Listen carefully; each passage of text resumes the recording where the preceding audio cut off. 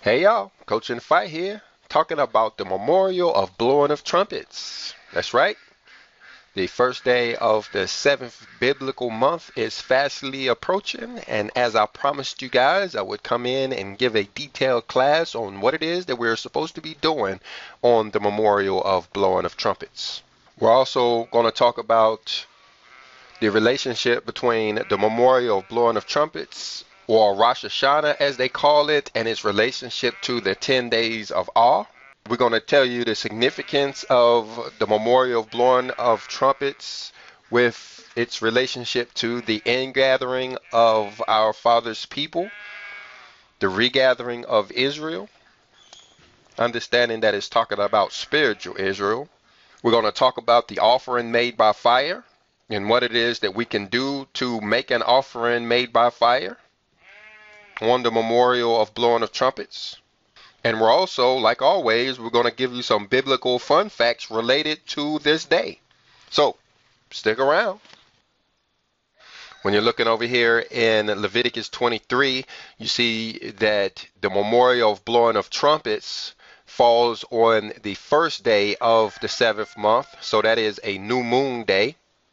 The significance of it being a new moon day, as you see over in Ezekiel chapter 46 and 1, is on that day the inner courts will be opened, talking about that third temple that is to be built on the hearts of humanity. Just like the first temple and just like the second temple, even here in this spiritual temple, you can expect the inner court to be opened.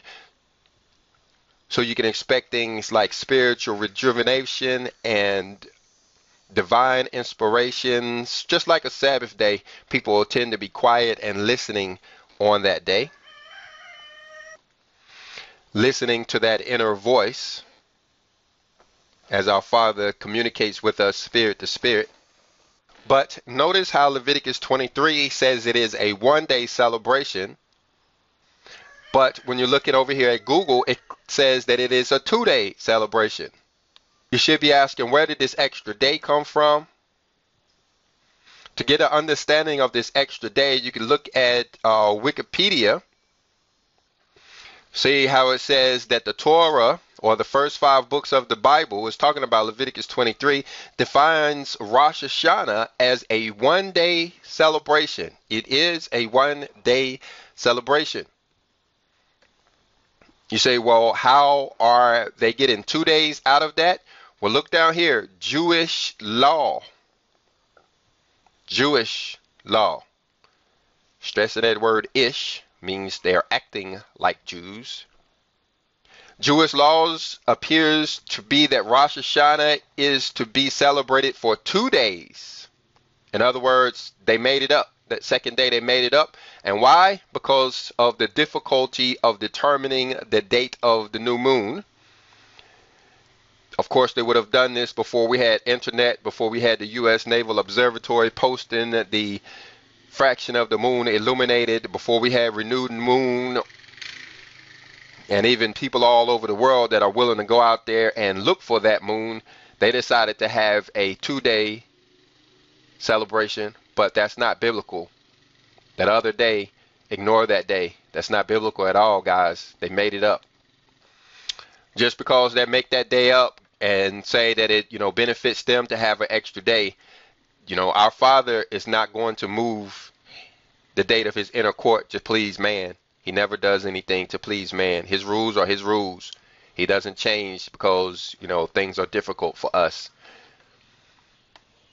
Obedience to his law is what makes things easy for us. And anytime we step outside of his law, where things are going to get difficult. But anyway, before we get into the meat of this conversation, let me show you a few fun facts related to the first day of the seventh month.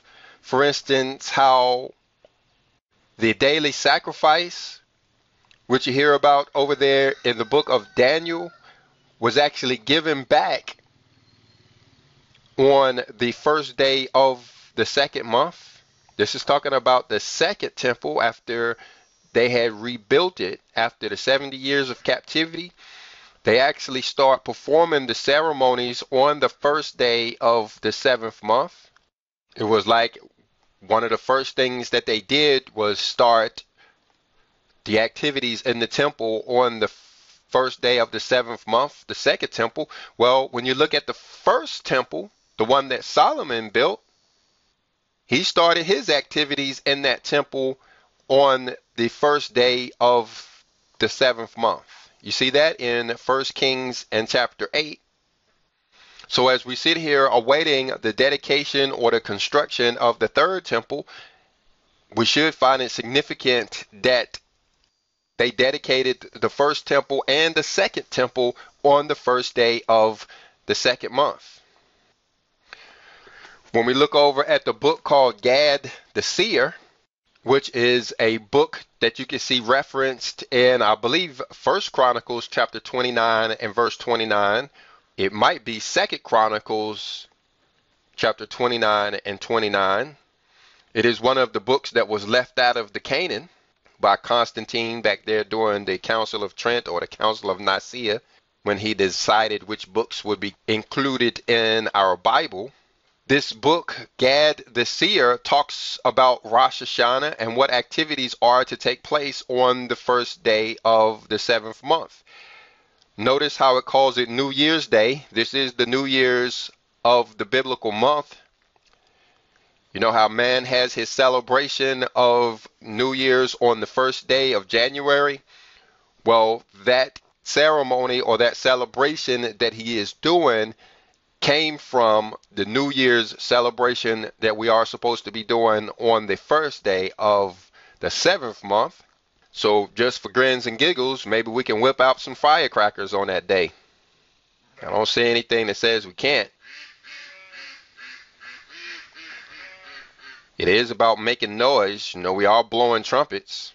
But anyway, you can read about that over in the book of Gad the Seer. But what I wanted to show you in this book is how the book of life is opened on the first day of the seventh month.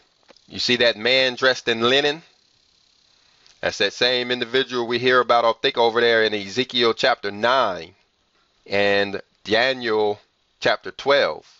It is he that is opening these three books on the day of Rosh Hashanah. You have the first book, which contained the just deeds of the people.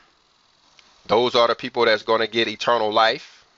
And then you see that there's a second book that's opened that contained the unintentional sins of our father's people. And then you also see a third book open which contained the wicked deeds of the people. And you can read about what happened to these people right here. The wicked people are turned over to Satan. The just people are receiving eternal life. Well, you see that the unintentional sins, that book is kept for 10 days. See right there, it says a third part of the month. 1/3 of 30 is 10. That's where you get the 10 days of awe from. So I bring this up because Rosh Hashanah is the beginning of the 10 days of awe. The memorial of blowing of trumpets is an extremely important day. We're looking here at a diagram designed by Clarence Larkin. You can find this over on Google, searching for Clarence Larkin charts, coming from his book Dispensational Truth. He has a whole section in that book on the feast days, and what he states about the memorial blowing of trumpets is Israel is to be gathered back to their own land on the memorial blowing of trumpets. And he lists several verses here. It says, we are told in Matthew chapter 24 that they are to be summoned by angelic trumpeters. And he's pointed to the Feast of Trumpets. Well, here is another fun fact. When it comes to the feast days in general, you see over in Zechariah and chapter 14, verses 12 through 18, how it is talking about the plagues. Now, this is important now as we're dealing with pandemics and such, but you can see over in the book of Zechariah and even in the book of Jubilees that we are told that those who actually participate in these holy convocations will not be harmed by these plagues. It is verse 18 that says that those who don't participate in tabernacles are the ones that will receive these plagues. We'll talk more about that one as we get closer to the Feast of Tabernacles. It is one of the mandatory feasts. We see that the memorial of blowing of trumpets is not included in the mandatory feasts. As you see over there, Exodus chapter 23, verses 14 through 17, that talk about the 3 mandatory feast days, which is unleavened bread, the Feast of Pentecost, and the week-long Feast of Tabernacles. I personally believe that the reason why trumpets is not included in that is because it's primarily for the priests. Not everybody is expected to blow that trumpet. It was the priest's responsibility to go out and see that moon and start to blow the trumpets and let everybody know that we were in the new month. They did that every month. But since now we are in a new year, I think it adds more significance to that trumpet blast that they will sound to let everybody know. But when you're looking over in Leviticus 23, it doesn't necessarily say to blow the trumpets. It is saying that it is a Sabbath, a memorial of blowing of trumpets. It is a holy convocation, and everybody can take part in that part, I believe. So let's look here in Leviticus 23 and see what else we're expecting to do on this day. You see right there where you see Leviticus 23 and 23 says, "And the Lord spake unto Moses." You see this up there at the beginning of Leviticus 23 where it calls these the feast of the Lord. These are not the feast of Moses. You know, people who like avoiding the law, that wicked that are talked about over there in the book of Gad, the people that don't want to keep the law, will say that these are the feast of Moses and Jesus did away with them. That's lunacy. Our Father never changes. He instituted these feasts and he expected them to go on forever. It even says in Leviticus 23, throughout your generations, for forever we're supposed to keep these feasts. These are the feast of the Lord. We see in verse 24, it says, "Speak unto the children of Israel, saying, In the 7th month, in the 1st day of the month, shall ye have a Sabbath, a memorial of blowing of trumpets, and holy convocation." So it's talking to the children of Israel, and it's talking to us, guys. Again, the people who want to be disobedient will try to say that he was talking to the Jews way long time ago, and that he wasn't speaking to us now. But when you look over in Deuteronomy and chapter 5 and verse 3, you see a different story. This is Moses preparing for his spiritual journey, if you know what I mean. He is reminding the people of the covenant that was made back there in Mount Horeb. That's what you find in the book of Exodus chapter 20 through 23. It actually ends in verse 7 of chapter 24. That is the book of the covenant given to Moses at Mount Horeb. That is the law, guys. I keep bringing this up. There's a lot of people that's trying to steer you away from righteousness. Like the book of Romans chapter 10 says people have created their own righteousness, not based on knowledge. They just making stuff up. They try to steer you away from this covenant. This is the covenant that we're under now. This is the covenant that we're going to be under in the future. The only difference between the covenant that was given at Mount Horeb and the covenant that's going to be given to us when we enter the new covenant is that those same laws that you read about in Exodus chapter 20 through 23 will be written on our heart. Then they were written on tablets. In the future, they're going to be written on our heart, but it's going to be the same covenant, the same rules. Nothing is going to change about those rules even until the end of the earth. But anyway, you look right there at verse 3, it says, "The Lord made not this covenant with our fathers, But with us, even us, who are all of us here alive today, is talking about us. It's talking about you listening to this video. It's talking about us right now. This covenant is with us, guys. Don't let people fool you. Remember, there are 3 books that are opened, according to the book of Gad, the seer. The book of the just, those are people who have been keeping these rules, this covenant for a long time now. Then there's the book of unintentional sins. That's for the majority of us who are just now finding out about these rules. We didn't know we was in error by not keeping these feast days. It was unintentional that we was breaking these feast days. We would have been celebrating with the Lord for a long time if somebody had told us about it. So that was unintentional. And then you have the wicked, the people who done read this stuff and are not only not obedient to it, but even going on to try to convince others that they shouldn't be doing it either. Don't be fooled by those guys. They're trying to get you in that sinking ship with them. They're trying to get you to go down with them. They don't want to be alone. They're trying to get everybody they can to go down with them. I say sayonara. As for me and my house, we will serve the Lord. Jumping back over here, Leviticus chapter 23, it says, speaking to the children of Israel, it's talking about spiritual Israel, which is defined over in the Third Testament of the Bible, which you can find a link to in the description of this video. Chapter 39, which also explains who the 144,000 are and what their mission is in life, also explains spiritual Israel and who they are. You see down there in verse 14, it says, spiritual Israel is scattered all over the globe, and wherever any one of them is found, he or she receives my charity, feels my presence, is sustained by my bread, and awaits me, without knowing where I might come, nor in what form, yet they wait. That's who spiritual Israel is. His charity, feels his presence, is sustained by his bread. Now, the bread is talking about the word of God. You know, these are people who are reading his word and are awaiting his presence. It goes on to give more detail who these guys are. You can read that again in chapter 39 of the Third Testament of the Bible, which you can find a link to in the description of this video.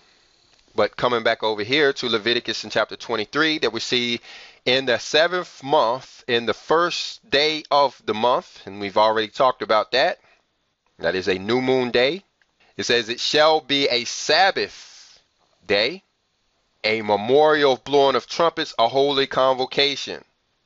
So this is a day when you'll get your family members together and y'all celebrate. Man has a bunch of unholy convocations all year long. Labor Day, Thanksgiving, Christmas. The Father has holy convocations that we're supposed to have on his 7 feast days listed over in Leviticus 23. So memorial, meaning that it's a memory. It's a memory of the ingathering that is supposed to take place. So that's what we're doing. We're remembering that event, even though it hasn't prophetically occurred yet. It is a holy convocation, meaning it's a big deal. Verse 25 says, ye shall do no servile work therein, but ye shall offer an offering made by fire unto the Lord. So when we come over and we look at one of the definitions for servile, it says having or showing an excessive willingness to serve or please others, or the characteristic of a slave or slaves. It is the day that we stop being slaves to the man, if you know what I mean. You look over in the Merriam-Webster, it says, or befitting a menial position, or cravenly submissive. In other words, that ain't the day you go down to your job. You know, one brother was talking about how he was a security officer and he wasn't doing any hard labor. Well, I don't know if he's able to do that kind of work on this day. Even though he's sitting there watching cars go by, he's still serving his boss. He's still being submissive. And you remember that the new moon day is a day that the inner courts is open. This is a day you want to be submissive to our Father. And so being down there with Mr. Charlie ain't going to get it on this day. This is a day you want to take off work. If you work for the government, you're supposed to get this day off as a religious observance. Some of you would have to put in leave for this day. Some of you will call in sick on this day. Then notice it goes on, it says, but ye shall offer an offering made by fire.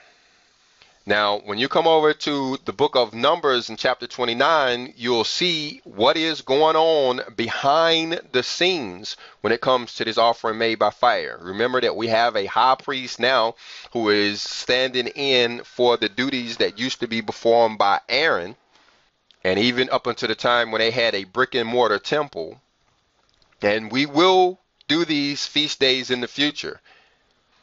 You see over there in the book of Malachi in chapter 3, verses 3 through 4, that these offerings are going to be reinstituted, starting with the sons of Levi. And I've been trying to tell you guys, I've done a few classes touching on this subject, and I'll probably do more. The Levites are the firstborn males in your family. The people around you were supposed to be your priests, your Levites. The only difference between a Levi and a priest is the priest is anointed. A Levi is any firstborn male of your family, particularly between the age of 25 and 50. He is supposed to be in the service of the Lord. So he is the one that our Father is going to move to start making these offerings to. So if you see those guys start, acting a little bit strange, it's because that is what's promised over here in Malachi, is that he's going to move in those guys first. These could be your sons, these could be your daddy, your uncle, your cousin. Anybody who is the firstborn male of their mother is a Levi. They are the ones that are supposed to be making these offerings that we see over there in the book of Numbers and in other places. I bring that up, guys, because you can start working with these guys already. You can start praying for them. You can even get you some oil and go through a symbolic anointing. You're going to need these guys to actually take on their responsibilities and their role as the priests, as the laborers. These is who our Father put down here to carry the word for him. Not them preachers down there at the church. Not them ones down there, not them priests down there at the Catholic church, at the mosque or at the mass or whatever you call it. The same ones who wanted to get away from the feast days, they wanted to get away from the Levitical priests too. And so they made those firstborn males get a job with the rest of us. And then they stood in and started carrying or trying to carry the word. This is why you hear people say you shouldn't be listening to Gentiles. You shouldn't be listening to people who aren't of this group here teach you about the scripture.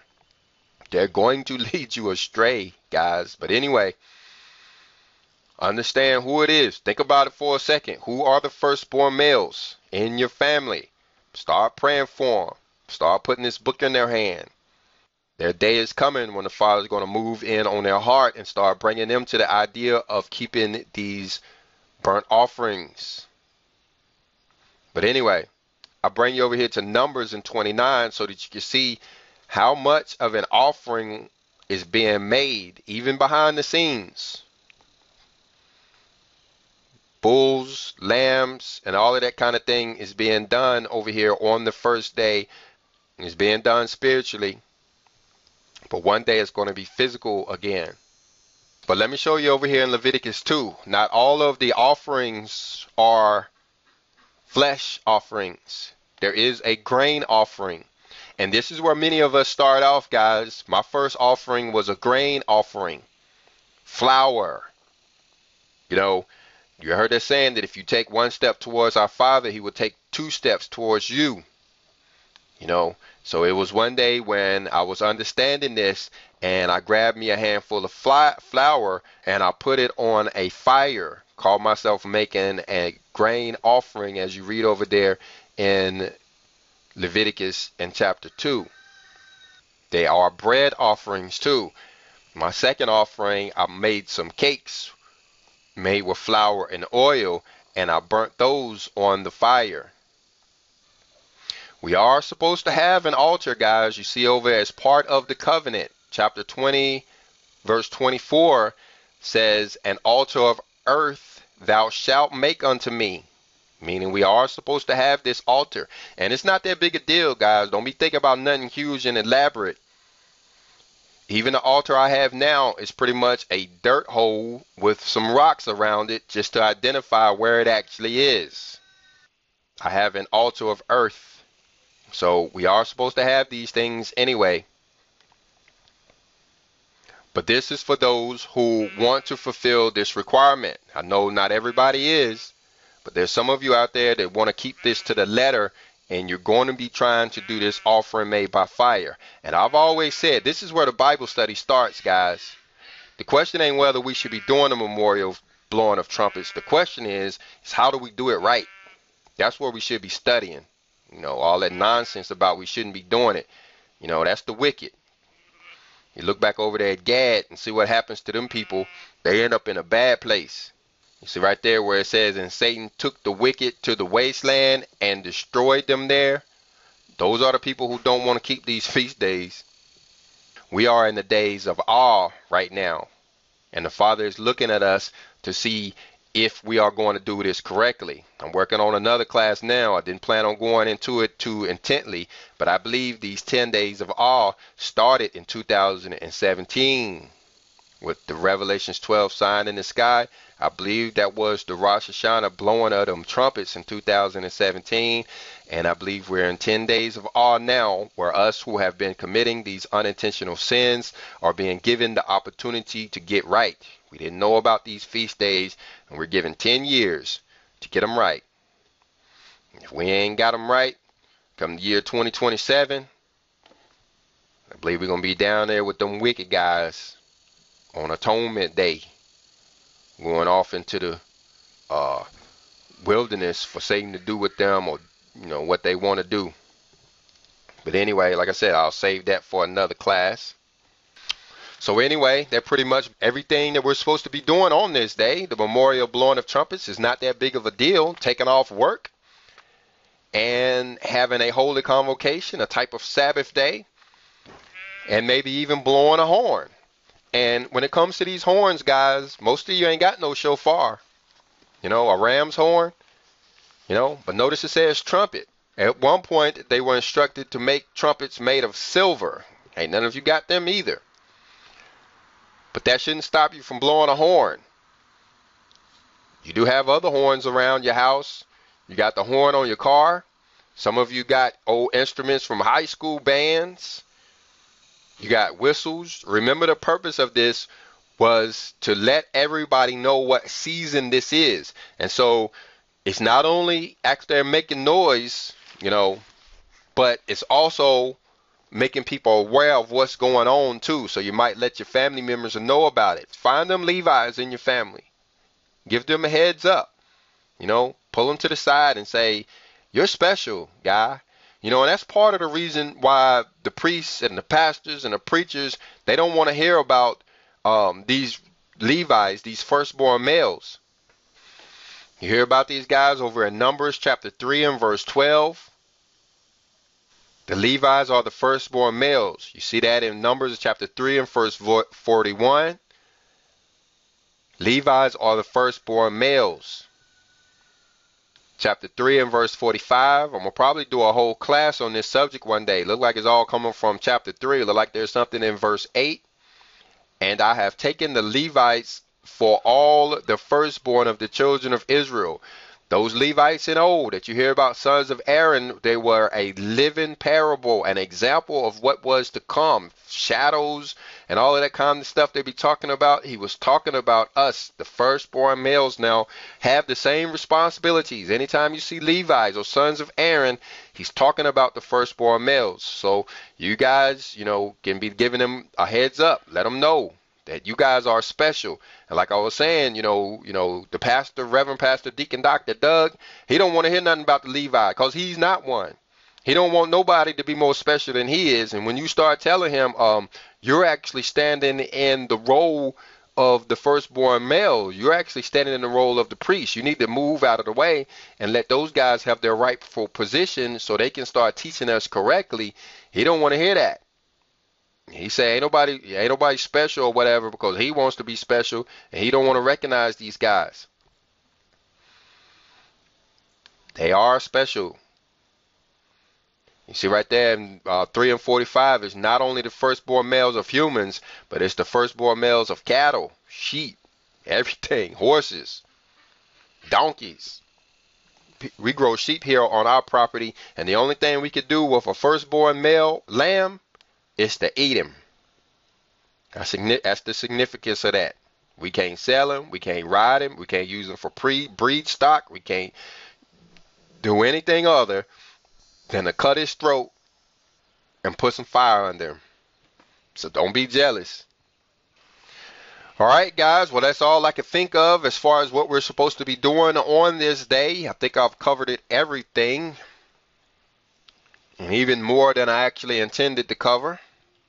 So we'll go ahead and wrap it up there. If you got something out of this video, go ahead and hit the like button. If you didn't, hit the dislike button. But leave us a comment either way. Hit that subscribe button and or that bell notification button, as we will be putting out classes like this related to Atonement Day and the Feast of Tabernacles, Lord willing. And may our Father bless you and keep you. May our Father make his face shine upon you and be gracious unto you. May our Father lift up his countenance upon you and give you peace.